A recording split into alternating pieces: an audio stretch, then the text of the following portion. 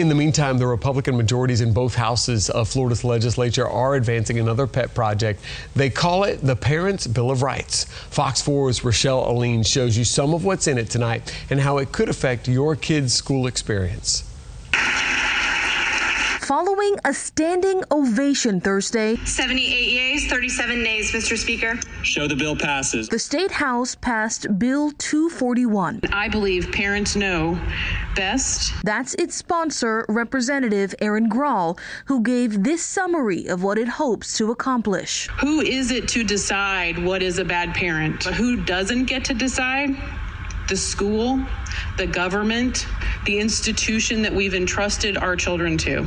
Nicknamed the Parents' Bill of Rights, the bill outlines a broad list of guarantees to parents, especially when it comes to education and medical care. They're things like allowing you as the parent to opt your child out of things like sex ed or courses on religion and morality in school. Some parents believe in having an abstinence conversation with their children, and some parents believe in talking about safe sex. And it also asks this of local schools. There's a line in the bill that says that it would require each school district board to develop and adopt a policy to promote parental involvement in the public school system. So I asked a few local school districts if this would require any major changes on their part. Each and every one of our schools has a PTO or PTA, Parent Teachers Association or organization, whichever you want to call it, which, we encourage the parents to come to the meetings. We encourage their input. But Charlotte, Lee, and Collier County schools all confirmed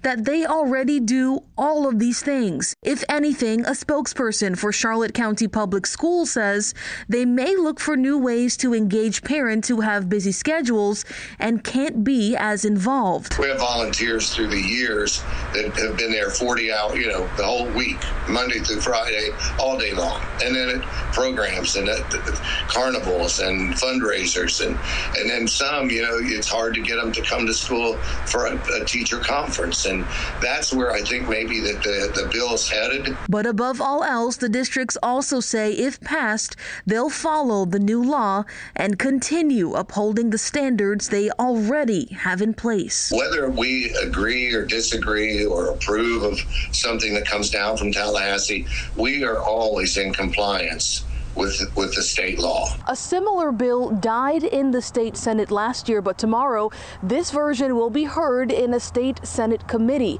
If passed and signed by the governor, it would go into effect on July 1st. In Cape Coral, Rochelle Aline, Fox 4.